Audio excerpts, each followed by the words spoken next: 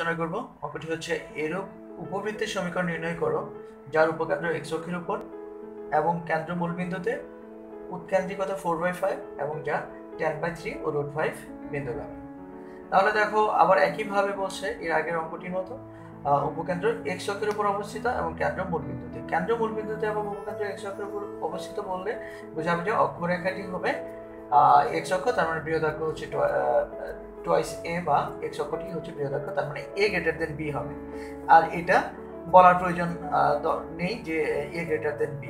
তাহলে আমরা ধরো এরকম উপবৃত্তের সমীকরণ হবে, ধরি উপবৃত্তের সমীকরণ x² + a² + y² + b² = 1।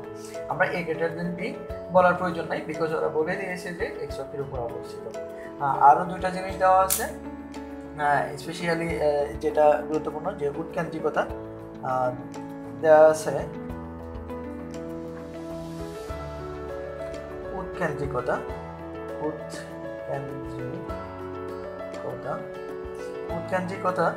কি সমান? ই সমান বলা আছে 4/5।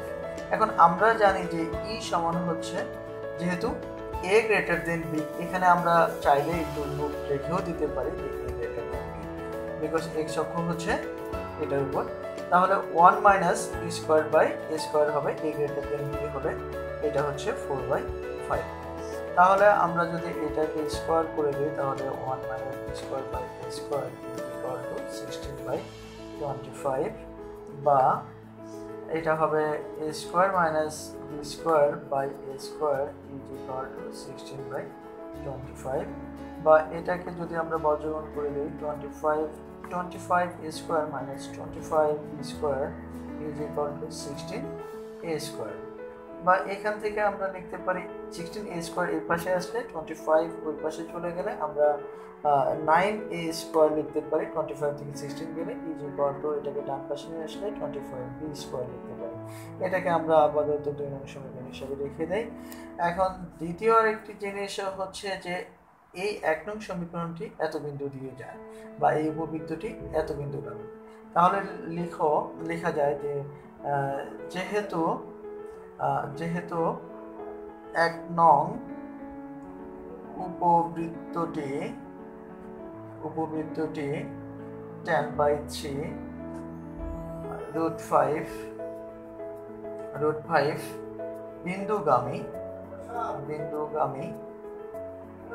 সুতরাং আমরা কি লিখতে পারি? সুতরাং আমরা এইটা দ্বারা আমরা পাস করাতে পারি 10/3 whole square by a² plus √5 whole square by b এর জায়গায় আমরা o এর জায়গায় আমরা √5 বসিয়ে দিচ্ছি, বাই b² = 1।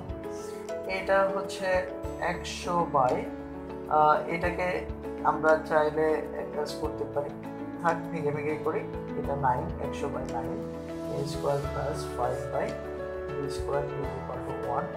এখন যদি a² কে উল্টায় দেই তাহলে 100/9 a² হবে plus 5/b² = 1।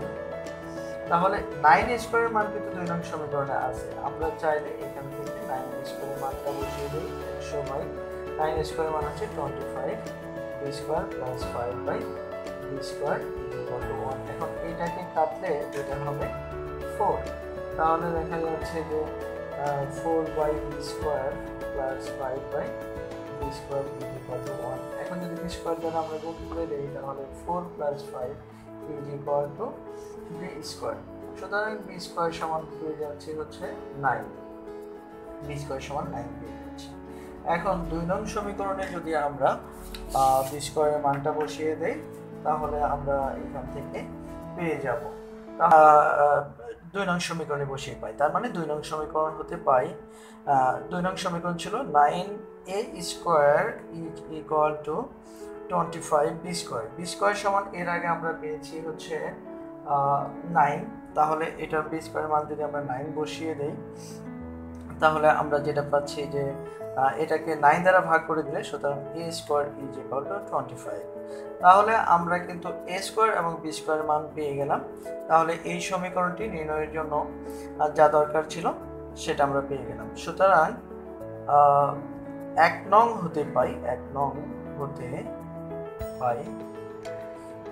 x square by 25 a square মান plus y square by 9 is equal to 1। এটা হচ্ছে আমাদের আনসার। ওকে, তাহলে আশা করি তোমরা অঙ্কটি বুঝতে পেরেছো। এই অঙ্কগুলো এভাবে প্র্যাকটিস করবে, আশা করি তোমাদের প্রবলেম হবে না। ধন্যবাদ সবাইকে।